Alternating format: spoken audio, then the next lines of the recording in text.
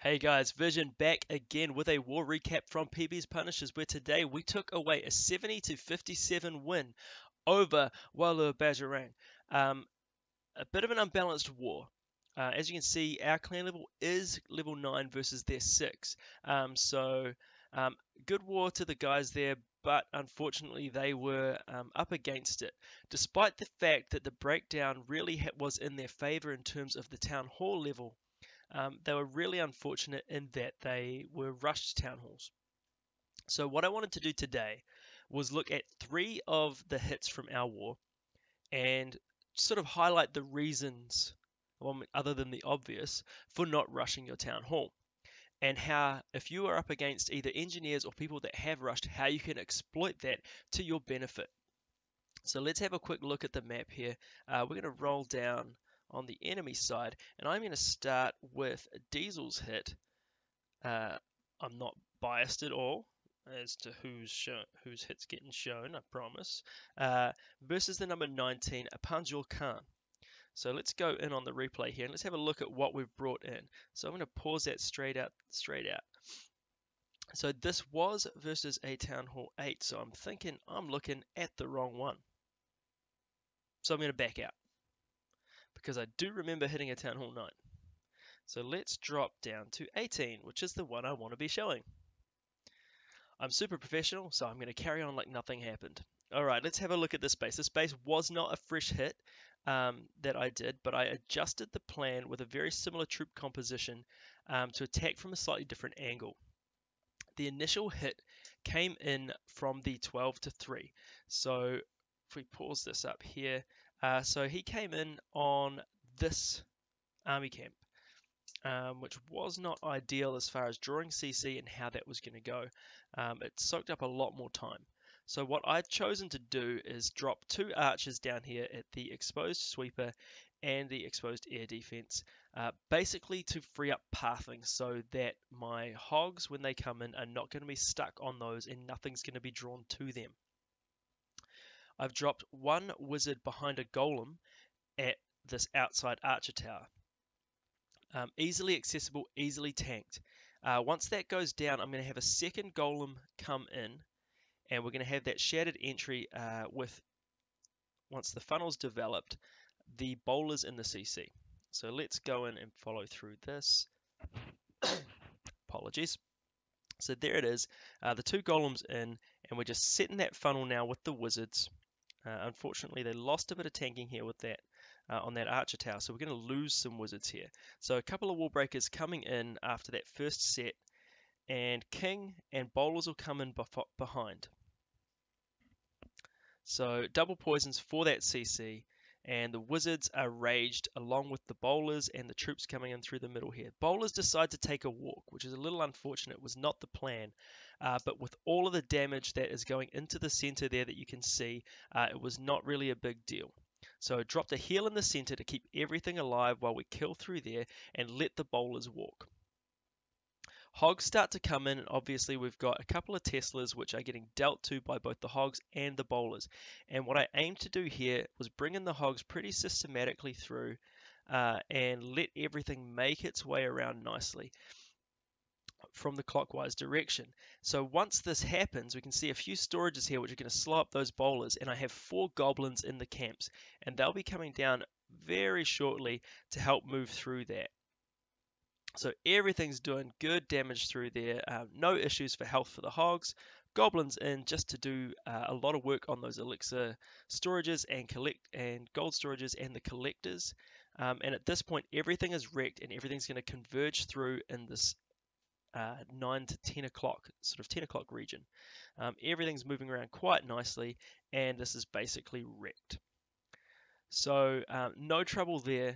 Even though it was a Town Hall 9, had a few extra bits and pieces, the way the layout was hadn't been adjusted suitably. So what you need to do when you upgrade your base, upgrade your Town Hall, and add new buildings, is make sure you redesign your base. Don't look and expect that a Town Hall 8 base with a few extra bits tacked to the outside is going to defend and perform as well as a Town Hall 9 designed base. So you really need to be pretty onto it with that and Honestly, in most cases, if you're adding new buildings, scrap your base, even if it performed well at Town Hall 8, and redesign. You can use good principles and design well, and it will perform a lot better, especially if you have rushed. So we're going to back out into the map here, and I do believe Ren hit 16 here, and this Mr. Ukiwe, I don't know how to say it properly, so I will not. As you see, it's a rushed Town Hall 10, like super rushed. I'm not even talking just like rushed.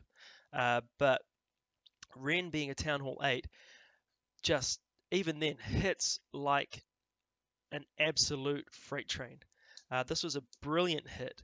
Um, Unfortunate start, in my opinion. I was a little stressed at the start, but as you can see why, is amazing. You can see they've got 4 quakes coming in on this composition, and he's dropped a hog in because it's an easy CC pull, and at that point a CC kill. And he's gone with a quad quake, which surprised me given the troop composition that he has. Um, but you'll see how this works for him and why the hogs are how they are and how this is going to work. So let's play this out. He's pulled the CC pretty comfortably. As you can see, we've got the drag, baby drag combo. Not a composition I like because it seems to not really make the most of that baby drag's rage. It can work when he outruns the dragon like he has now, but generally you're going to have him catching up, so it's not going to be a thing. No poisons for the CC, so he's dropped barbs in and he's going to continually feed those barbs to hopefully distract those troops and let him kill them off. It was a little bit of a struggle here, and he ran out of feeder troops, so he had to adjust and drop very carefully. So he's dropped some of his tanking, which is going to take a little bit more heat, and then he's got wizards behind to help take out those troops. So it means he is going to sacrifice that tanking a lot sooner than he'd like, but he has the king come in behind just to protect that wizard if he loses that tank. And there we have the funnel being developed, Warbreakers going in, and has decided to enter at the expos and quad quake straight through the center. And you'll see Valks get dropped behind and CC Valks as well. So some seriously tanky Valks running through there. And that's actually going to make the most part, the main part of his kill squad really to actually run through this base. So you can see it's taking out all of the main things, and they've actually, those little runways to the side and channels have helped him push to the center to get that town hall. He's got a heal on the Valks, and now he's bringing in the hogs, pretty systematically moving their way around. And the Valks are going to do the bulk of it with those low-level walls. They don't have much to worry about. And the last of the hogs are coming in now, and he's got a minion for that bomb tower, so pretty comfortable. Everything's just going to slowly work its way around and take out anything that's going to hassle him. So we're going to 2 times that. As you can see, a really solid hit. A Town Hall 8 versus a Town Hall 10 rushed. So if anyone says don't bother investing in walls, show them this and say, yeah, you definitely want to be investing in walls. Those Valkyries just carve through them, and it is not an issue at this point. So there we have it. It's going to finish up 4 times on the builder hut up top, and it wasn't even looking like failing. Amazing adjustment early to have to sacrifice that tank in order to kill the CC, but that was to make the most of all the other troops running around that base because there was a lot of ground to cover. So a really good adjustment when he lost his feeder barbs. All right, so we're going to go to our third hit here. And this is a 10v10 triple where Conundrum, or Ken, took on Panjul Arab. So let us have a look here. I'm going to pause it really quickly. Again, you can see low walls, so easy enough to punch through, not an issue to get right through into that core. 1 single target Inferno, a mix of levels on the expos, and it's not even max defense. It's a really odd assortment of defense levels. So the difference being this is somewhat a near max 10 that we're looking at, level 40 queen, on our side, going up against a rushed 10. So I really liked this hit. And first thing I want to do is have a quick look at the base. Pretty obvious positions for spring traps would be these open spots in the walls. Other things to note for this is running around here with the pathing. If you have hogs, which Ken does, is they're not really going to be troubled by a lot of those spots because they can sort of bounce their way through here. And pathing can favor zipping in and out and missing a lot of spring traps initially. So it's not going to stop them killing defenses, but it may slow down cleanup. The other thing to look for is the fact that the CC is easily pullable if you want to, and the queen is easy enough to hero swap or even just drop, say, a couple of Valks straight onto her and they will take out a low level queen very quickly. So I think that might be what he does here, so let's go through and see what happens. Alright, I think the entry is going to come up on this side just to take care of the heroes so they're not an issue later on in the raid. Alright, so there's a giant. It triggers a giant bomb. And there you go. A couple of Valkyries just taking on the heroes at this point. So they do a big chunk of damage on that king. And they've taken out the queen. So from here we're going to have a big tanky golem coming in on the outside with wizards to set the funnel.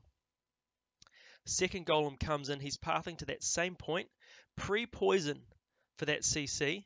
Just to slow everything down and let him get his entry. He's going to have to wait for any wall break, which he may not even need to do, because there is splash damage there, and those bowlers take a hit from a giant bomb. But that jump has got the tanking into the center.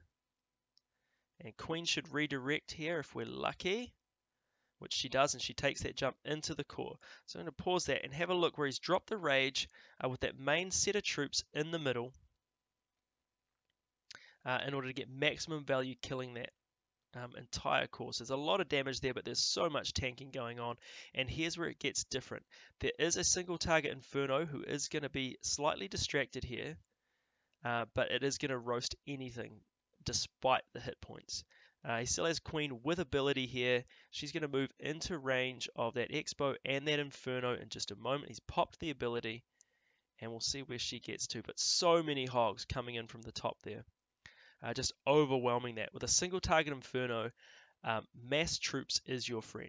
So that heal spell, while it doesn't work on troops that are being targeted by the Inferno, because it's a single target, the rest of those troops are going to be benefiting from that spell. So he's hitting a couple of spring traps here on the way round for cleanup. But on that initial kill of those defenses, that wasn't an issue. So now it is just a matter of cleanup, and there's no problem. So cleanup minion to the top, he's going to absorb a bomb there, unfortunately. But everything else, just too many troops. So we're going to speed this up. So just an incredible piece of base identification and just setting those troop sets. I mean, those Valkyries that were in the camps were there for one reason only, and that is to take out that hero, that queen in the first place. So it's not about just here's an army composition that works. It was about looking at the base, seeing what could be done. There was a lot of tightly packed defenses and very easy jumps straight to the core as well. And the hero was accessible for a swap for the price of 2 Valkyries. So really, really good spotting and incredible execution. So really cool to see. So a 10v10 triple for the war.